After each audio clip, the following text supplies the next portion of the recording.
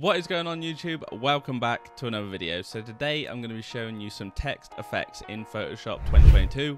So yeah, let's go straight into it. So basically I have been using loads of different text effects in my designs, and it's really helping me improve my backgrounds and everything. And a load of people have been asking me, how do you make these text effects? So I wanted to make a tutorial on it for you guys. But yeah, that's what. With all that being said, thank you so much for watching the recent videos and all the support on the Discord and the Patreon. You know, check it out. Link is down below if you are interested in any of that type of thing. But without further ado, let's get straight into the effects.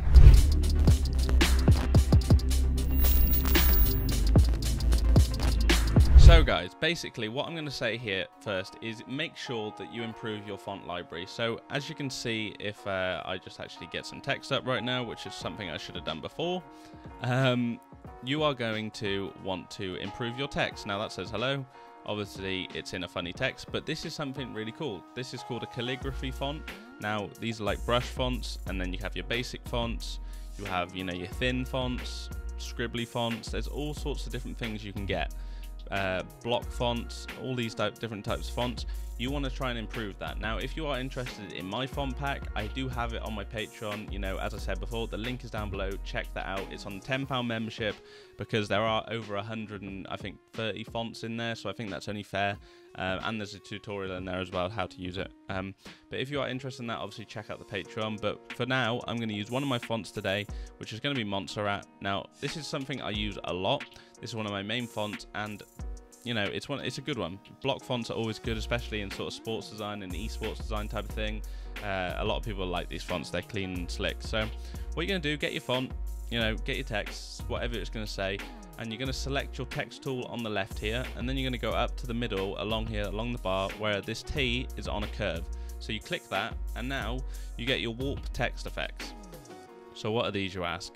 Now, if we click style, we have all these different styles. Now, all of these are going to do pretty much what they say they do, with a little icon on the side. They're going to manipulate your text. So at first, I'm going to show you the arc one. Now, the arc one is pretty self-explanatory. It, you know, puts the text in an arc. Now, once the text is in an arc, you're going to want to sort of play around with it. So depending on what you've said, you know, what you've wrote, you can sort of play around with this depending on how you want it to look. You know, you can bend it either way. So that's just, to begin with, let's just bend it like that. And then you're going to use this horizontal distortion. So this one sort of makes it thinner on either side and makes it like go big on the one side. Now this is a really fun technique to use, obviously, to rip through your designs and all that type of different thing. But you know, you want to learn how to do this. And then the vertical distortion obviously spins it sideways, makes it go really cool like that. See, that's really cool. I could actually use that in one of my designs. But you want to just sort of play around with these and sort of find an effect you're happy with. Now this could be a really nice asset for a background. Now I used something recently like this on one of my Halland designs. So like if I just go and open that one up right now, I use this, as you can see, the Halland going through the middle of the design. I used it on that. So it can be used for backgrounds, guys. I just want to sort of make that clear. So I'm just going to undo that. I'm going to sort of make my text a little bit smaller so it doesn't go off the screen. And I'm going to go back to my text effects. So we got arc down. Now we obviously had to play around with that. Let's just sort of play around with that. Again, that looks really cool, and it would look really good as a background. So these are different effects you can use. Obviously you can go vertical as well. This one's a little bit more interesting, should we say. You can sort of manipulate a little bit more depending on the arc and all that type of thing. So again, something like that's a really cool effect which you can use. So basically you want to sort of play around with these yourself and actually have a go at, you know, practicing with them. So that is the arc one. So I'm going to go off that one now. So let's go down to arc lower. So again, you know, let's just put these back to 0. 0.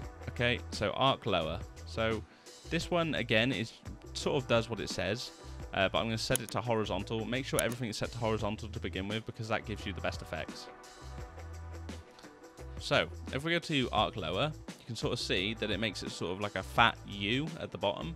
And again, we can play around with these. Same sort of thing they do side to side, make them bigger. And then same with this one, sort of like that one. But that's a really cool background as well. So it looks sort of 60s-esque, sort of like, you know, hippie style thing. But it can make a really nice background, and also you can distort these to actually interline with the player. So if I click OK here, and go back to this one, I've got it also blended over his top and everything, which is looking really clean and cool. So you not only can you use this as a background asset, you can also use it as something to break up the images that you're using. So we've got that one. Again, I'm just going to quickly run through this upper one. It's the same sort of scenario, you know, it makes it go higher. You can obviously make some sort of cool effect like that, which looks quite nice. And again, you can flip it upside down, up like that. There you go. So that's the arc upper. So now we've done the first three. So they're really simple, basic ones, you know, very easy to use. And obviously you got the picture there to help you understand. Now the arch one is kind of similar. So if I just go and set all these to 0, this one's similar, but instead of going like arced upwards, it sort of bends it upwards, if that makes any sense. So it bends them upwards and sort of just makes it look a little bit different. Again, side to side, very simple. And then these ones, again, you can make some really nice manipulations. So I'm just not going to do too much on that one because, you know, it's pretty similar to the first three. So let's just go to bulge. Now bulge, again, this one, it just makes it like a balloon in the middle, I guess you could say. Makes it just go really fat in the middle, again, side to side. And then this one, obviously you can make a really nice, like, something for your player to, you know, if you've got a player image running, you can have him running across this, or, you know, stepping on the name or whatever his name is. But this is how people do that in designs, because I know a lot of people have seen that, you know, people like running on text. This is how they do it. It's very simple, and there are other ways as well, but, you know, this is one of the main ways. So that's that's bulge, sorry. So let's just set these back to 0 so that I can show you the next one. So shall lower. This one's a funny one. This one sort of, it keeps everything along the top of the text sort of lined up, and then it just takes the bottom and sort of, you know, bends it like a shell, like that. So as you can see here, that looks really cool to begin with. So we've got something really nice there. You know, you can sort of see that going across the design, can't you? Well, at least I can. But, you know, it's kept the top intact, sort of inline pretty much, and then you can obviously use your distortion to sort of manipulate a little bit. But the vertical distortion has made it so it's a nice little, you know, shell coming out the bottom.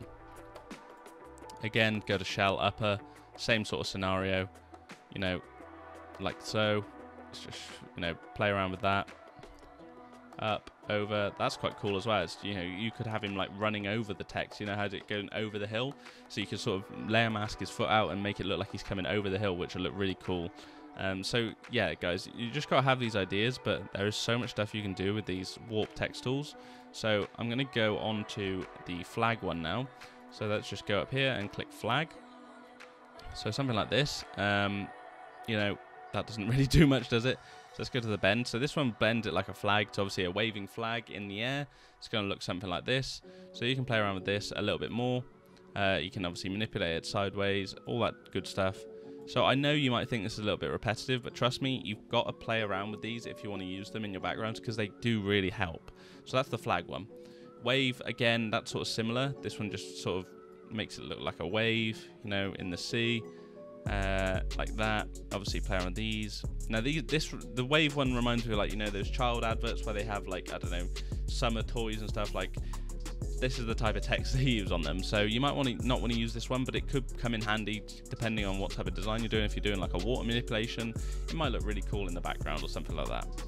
So going on to fish. Now, as you can see, this one's sort of pretty self-explanatory. You know, the image is there on the right, on the left of the fish, sorry, and it makes it look, you know, big on the one end, small on the other.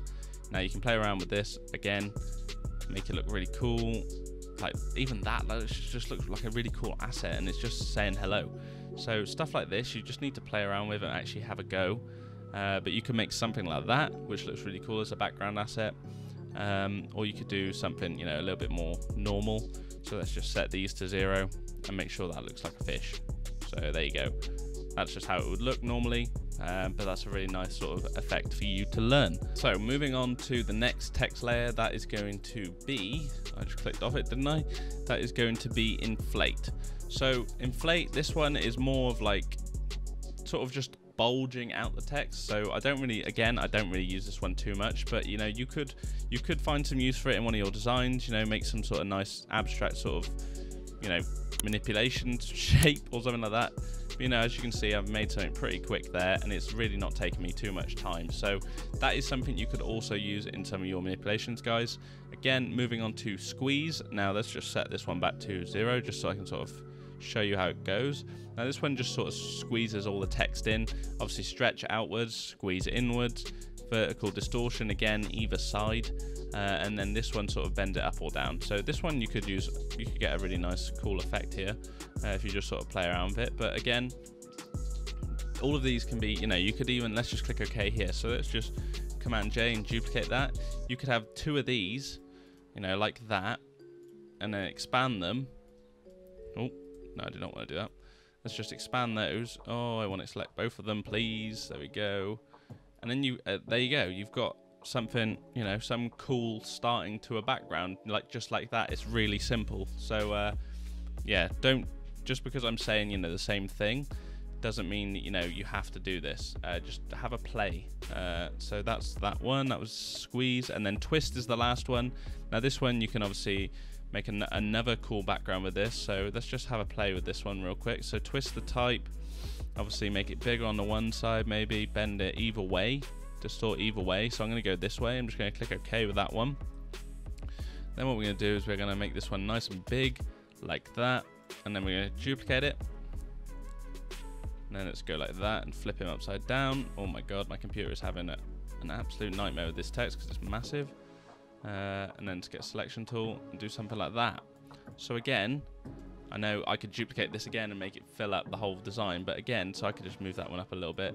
That's a really cool background. You know, these are things that you need to sort of think about when you're designing, because there's so much stuff you can add to your designs just by doing these simple text effects, and obviously picking the right font helps as well. But yeah, guys, those are all the text effects for today. I'm just going to just undo that. I don't really want to sort of drag on about it, but you know, there's what, 4, 8, 12, 16, so about 15. There's about 15 things in there that you can sort of play around with and actually use out for yourself. You know, I thought this is a really straightforward tutorial, something simple for you guys to learn from and add to your designs. You know, I use it a lot, as you've seen with the Hallen design. So, you know, just like this. So that should be enough for you guys to see that it's usable in design. So basically, guys, that is all for today. I hope you have enjoyed the video. Obviously, smash the like button if you have. It helps out people find the YouTube videos.